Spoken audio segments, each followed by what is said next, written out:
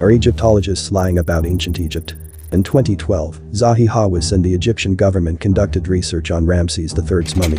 It was the first study of this quality on royal mummies.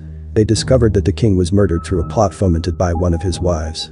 The results were widely publicized, but some key details remained hidden. The relationship between the king and a nearby mummy was determined using genetic kinship analyses. The man was Ramses' son. Both were Y-DNA-E1B1 carriers, the most common haplogroup in Black Africa. Surprisingly, that info never made the news. Something unusual, since they've been flooding us with studies on non-royal mummies lately.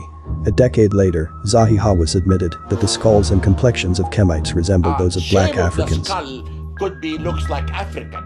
No, they were dark skinned, but they were not black. But they're not negro. And we now know he is aware that many Egyptian pharaohs were genetically linked to Black Africans.